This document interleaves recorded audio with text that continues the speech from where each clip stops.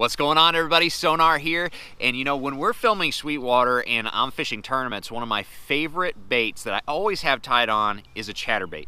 A chatterbait is one of my favorite tactics for catching fish all around the country, and it's just a confidence bait for me. And Z-Man's been a great partner of the show and my personal tournament fishing for many years now, and they have a great lineup of baits. And one of the newest additions to their chatterbait line is the Jackhammer Chatterbait, and this one's been creating a lot of buzz, not only for its fish catching ability, but also the fact that it's a little bit more expensive than the rest. So I get the question a lot, what is it about the Jackhammer that is different, and is it worth the money? So I'm gonna answer that question right now.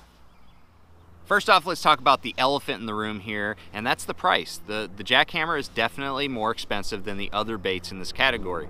It's between $15 and $20. However, there's very good reasons why that is the case.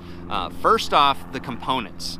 Okay, the components that make up the Jackhammer Chatterbait are by far the best that you could possibly hope for in the chatterbait line. The hook is extremely sharp, it's extremely strong, very good quality, and it has that nice wide gap design. And then you've got the trailer keeper on the shank of the hook that has 2 wires. That's the best design out there for holding both Elastec soft plastic trailers and traditional soft plastic trailers. And then the head design itself is just absolutely gorgeous. It's a work of art, great paint job, great realistic eyes, just great overall design. And then the skirt material is premium skirt material. It's got the best color patterns I've ever seen that can cover a wide range of conditions, and it's also tied. It's tied instead of using a rubber band, which can fall apart and pull down the shank of the hook when you're skipping underneath docks and things like that.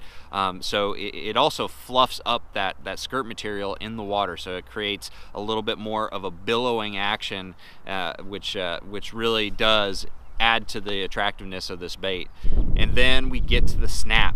The snap on the blade is extremely important when it comes to the action and also just the strength. It's very strong, but it's also very light. It's a lightweight wire that really does allow this bait to have a very erratic and hunting and searching action, which is actually a segue into the next reason why the Jackhammer is so effective, and that is because of that hunting and searching action that you see in this bait and you don't see in other baits in this category.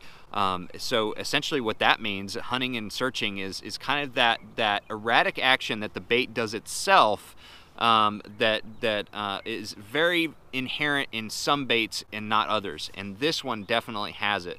It's a type of action that you traditionally see in some crankbaits, like a wigglewort. You know, those old vintage wiggleworts kind of have that same action.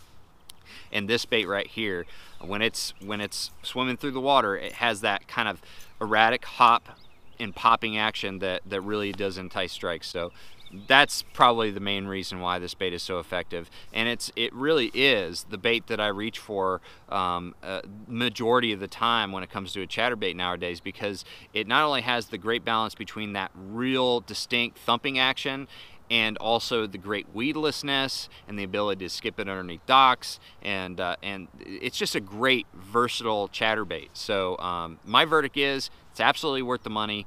Between the components and the action of this bait, it's definitely special. So go to your local tackle shop, check out the Jackhammer Chatterbait, spend a little bit more money, invest in the Jackhammer, and it's really going to give you a return on your investment and catch you more fish. So I'll see you guys on the water.